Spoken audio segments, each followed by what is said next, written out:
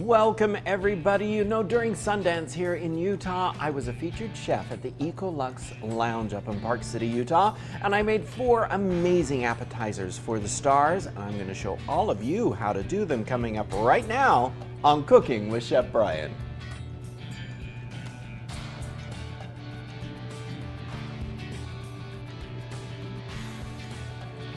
4 of the most amazing appetizers. Oh, they were truly amazing and perfect for any type of get-together, any parties, sporting events, anything like that. You are gonna love them. They're very simple to do. And we're gonna start off with zucchini chips. Zucchini chips are a favorite. They're easy to make, and honestly, when you season them like I'm gonna show you, you're gonna love them. So starting off here, I have some hot oil that's at 375 degrees. Ready to go. That's a must. You want to do that. Now, as I always tell people, whenever you are working with hot oil, you never want to have kids or animals around that can jump or distract you for fear that they will be splashed with the hot oil. So always, always, always be ever so careful. I use my food processor when I chop up the zucchini. It's just easier. You could use a microplane if you wanted to as well with the slicer on there. You could really use anything that you wanted to that will give you all even slices, and that's the key that you want to do, is you want to have even slices so that they all cook evenly in the oil themselves. And so let's put that lid back on there. I'm going to just put these down in there to slice. Put the plunger on there, and we're going to get those all sliced up. And I can do a lot of these this particular way, and so it's just an easy way to do that. And there we go. So that's how you can chop up, but they're all going to be even. They're all going to be the same size, and so they will cook all the same in the hot oil. So let's just rinse that out. So that's all done.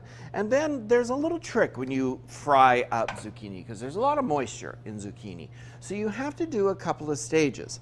So when you do this, what you're going to do is you're going to add them into your basket, and then you're going to do what's called blanching them in the oil. So this is also a technique used when you do French fries.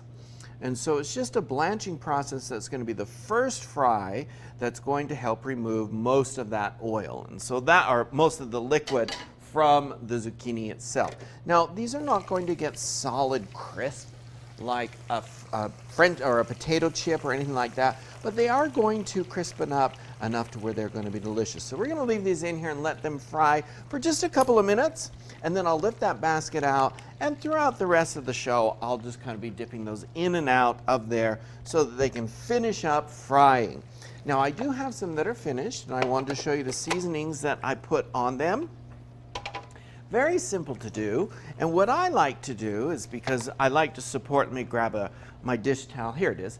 I like to support our local businesses here in Utah, so I'm using the real salt, seasoned salt. I use it a lot in the cooking that I do, and so these ones are all finished here. I'm going to give them a little sprinkle with some seasoned salt from my friends at Real Salt. And you can buy these great big seasoned containers at the Real Salt store. And I think it's called Real Foods. It's up in Sugar House, and you can Google it and find exactly where that is. This is just the powdered Parmesan cheese. You know, everybody says, oh, that green lid, the green bottle of Parmesan cheese is terrible. It works great in this particular dish because I need the Parmesan cheese in a powdered form. And so that works great. Don't be afraid to use it. I'm going to give this a little toss. And I was so excited. You know, some of the best things that you can do as an individual is surround yourself with amazing people to work with. And that is exactly what I did. I was so appreciative of my dear chef friend Jonathan LeBlanc from Stanza Restaurant. If you haven't been there here in Salt Lake City, it is truly an amazing Italian bistro restaurant. It's over here on 3rd South and about 5th East. You definitely should go check that out.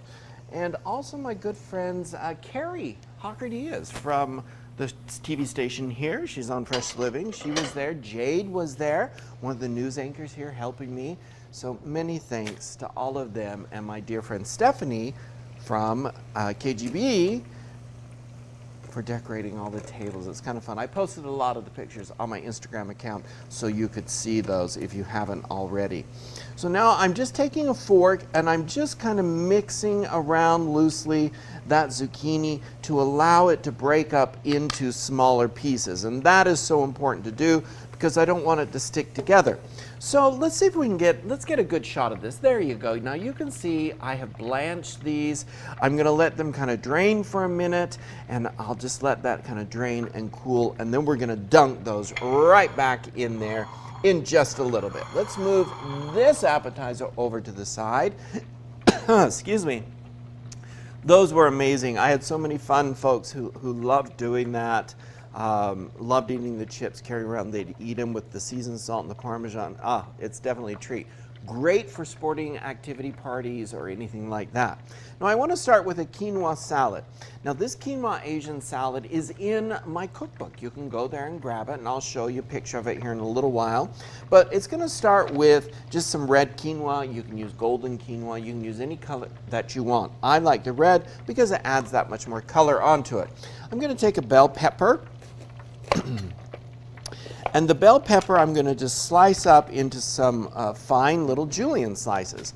And now we're going to start to create this delicious salad in there. And so it's a very simple thing to do. And just cut these into strips, the bell pepper into some strips. And you don't want the strips too thick because the thickness is going to determine how large the dice is on the end product. And so I'll show you what I mean here. So I've sliced those into the julienne strips. They're into a little dice here.